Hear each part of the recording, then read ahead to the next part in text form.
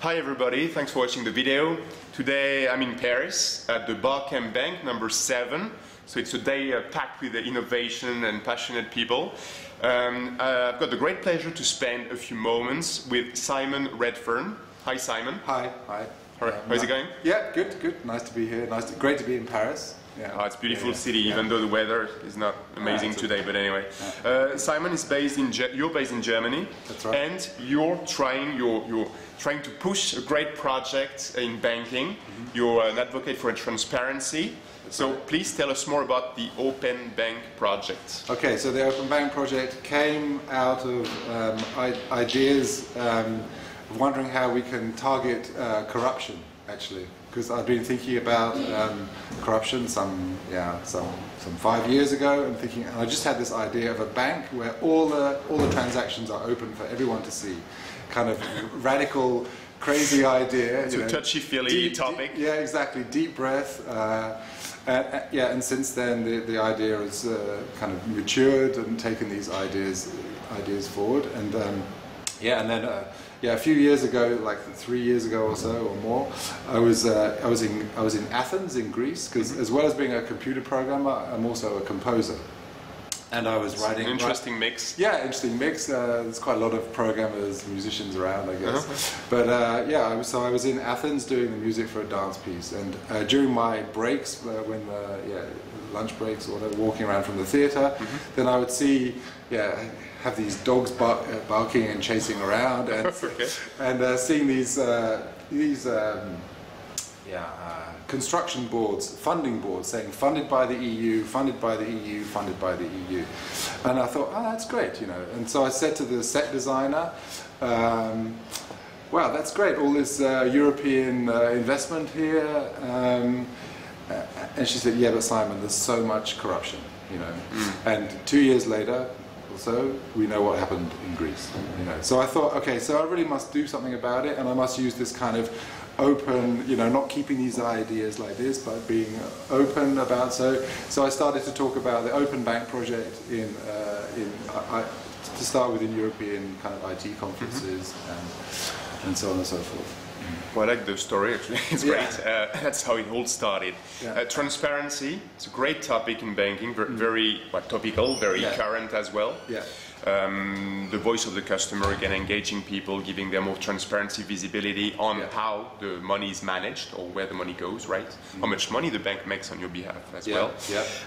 But it's complicated. You talked about corruption, you talked about legislation, regulation. So what's the perception of the central authorities and the regulators, for instance?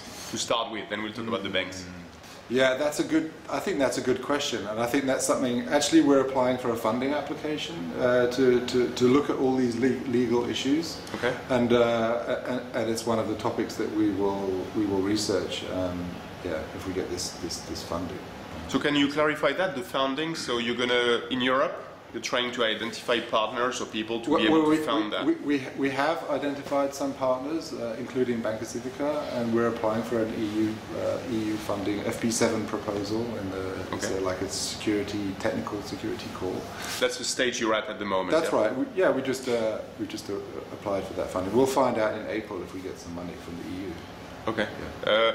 Banca Civica, so one of the most transparent banks in the world, they introduced the civil banking approach like a long time ago, I think 2004. Yeah. So I'm not surprised there. Yeah. You approached them. Yeah. And a few other banks in Germany, like Fidor, AG, so they're trying to push the boundaries of banking. That's right. And be transparent. Web 2.0, etc., etc. Exactly. And in France, some companies are trying as well. So the next step is that funding. Yeah. So maybe you want to find other partners first of all. So if you're watching that video, please feel free to get in touch with Simon. I mean, I guess I should explain the core ideas. I mean, so in a way, should I do that? Core idea, and what it is that you're advocating actually. Okay, is it an API? Is it like, how does that look like? Yeah, okay, so I guess it's the Open Bank project is addressing two main areas. Okay, one, this kind of corruption, fraud, financial malpractice. We know what has happened with all this data obfuscation over the last few years. This massive problem. And secondly, banks are generally not very Web 2.0. So generally they're not like letting people write apps against their bank and so on and so forth. Normally the bank gives the website, maybe a mobile app to their customers. Okay, so what we're saying is implement this open source powered API that we're developing. You can take the code, you can modify it, it's Apache license, and then through that you'll have a whole load of application developers who want to develop against this API. Mm-hmm. Right? So you give lots of more applications, lots of choice for your customers, and the customers will like you. And because it's an open source powered thing, then application developers will like it, basically. And it's secure, you know. Open source technology is the best way to make a secure platform, basically. Yeah. Security is a big issue, a source of concerns for banks, as we all know. Yeah. In France, I mean, fact is that this week there was an announcement from Crédit Agricole launching like an SDK, which is probably in that direction, right? Just to be very clear, the API you're evangelizing or you're promoting, that would be an API usable by any banks that said they could use that as a basis. Exactly. And then they have to build still like some type of layer to make sure it's conforming to their own security. So basically, they can get the source code. They can ask us or anybody else to modify it. Their internal technology teams can modify it. They can put it in their data center, and it just provides a kind of common interface. So it means that if you write a banking app in France, then the developers can also sell that to people who are in America. And it should work if an American bank implements the API, it should work there as well. Okay.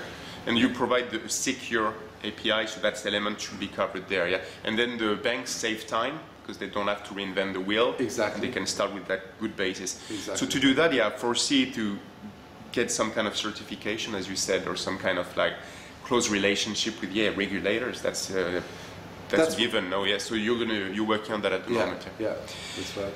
Another thing will be to find an ecosystem of people using that API, right? The banks themselves, why not? But the idea is because they can innovate all the time, or they don't have the time resources.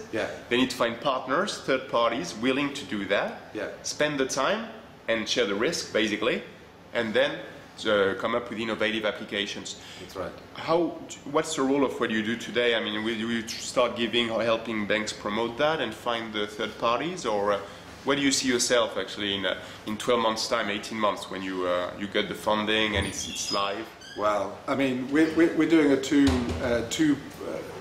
multi approach to the project. So on the one hand, we're applying for EU funding, okay, but we can't assume that we'll get that. So we're also approaching banks. So yesterday we had a very nice meeting with Société Générale here in Paris, and they're interested.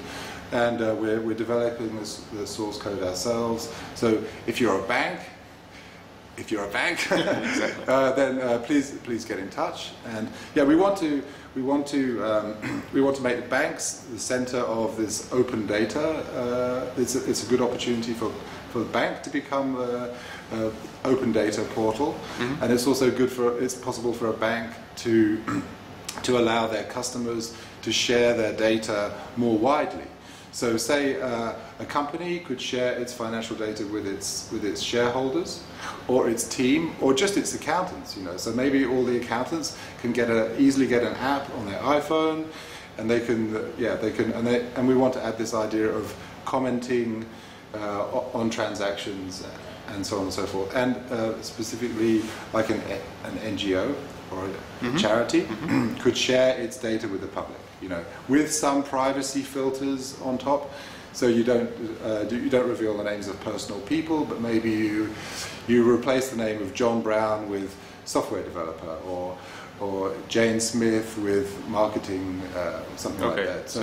So then people can raise alerts, fraudulent alerts, or say, hey, you could get better value if you use this supplier, maybe. You know, that kind of. So collectively, I mean, it's crowdsourcing type of approach. Exactly. People could comment on the transactions and stuff. Exactly. Yeah. To what extent it looks like Blippi, or all those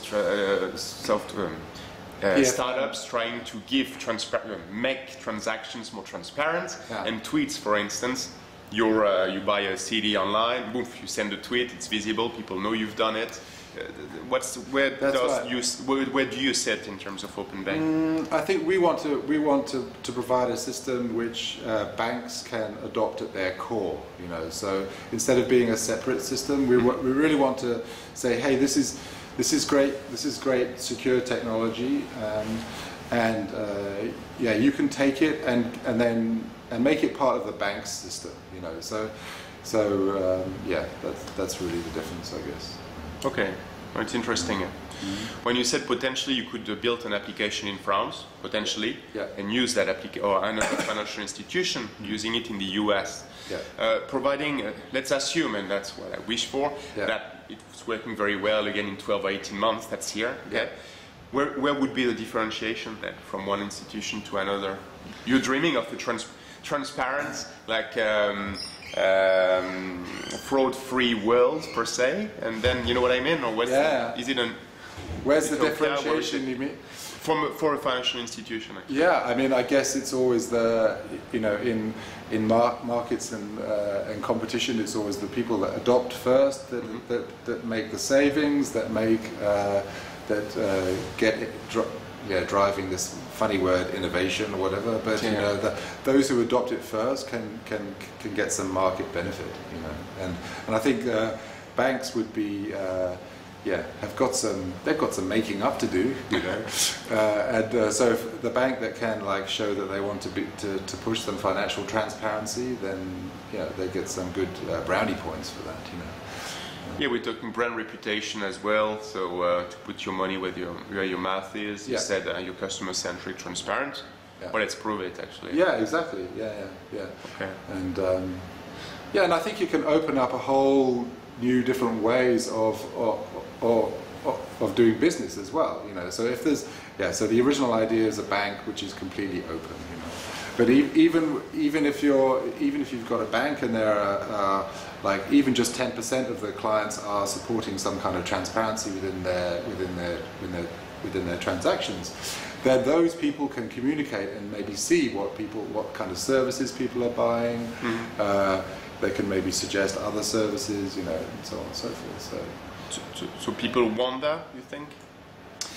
People are definitely interested, I think. Yeah, I mean, of course there are taboos around financial privacy and all the rest of it, but you know, if we thought like 5 years ago that you would tweet to the whole world that you're going to the shop to buy a loaf of bread, people would laugh. Or if you said 10 years ago that you could watch video on a computer screen, I mean, when I first saw my first video on YouTube, I was like, you know, and now I was in the youth hostel this morning in Paris, you know, with all these bunch of young people around.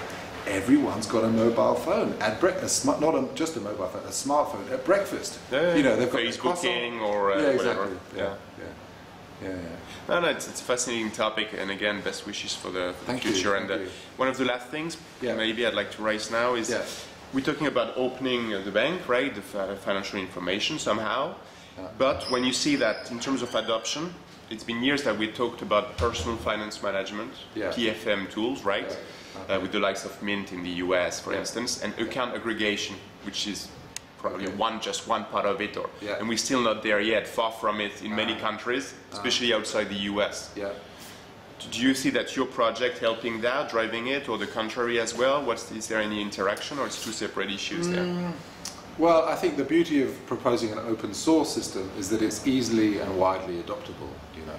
So, you know, because we put this source code out there and other people can adopt it, and there's no possibility of vendor lock-in, you know, so the bank can take a look and see if they like it. If they don't like it, you know, and so that's one of the ways we want to push this wide adoption is from the open source approach, basically. Okay, great. Das ist wunderbar, ja.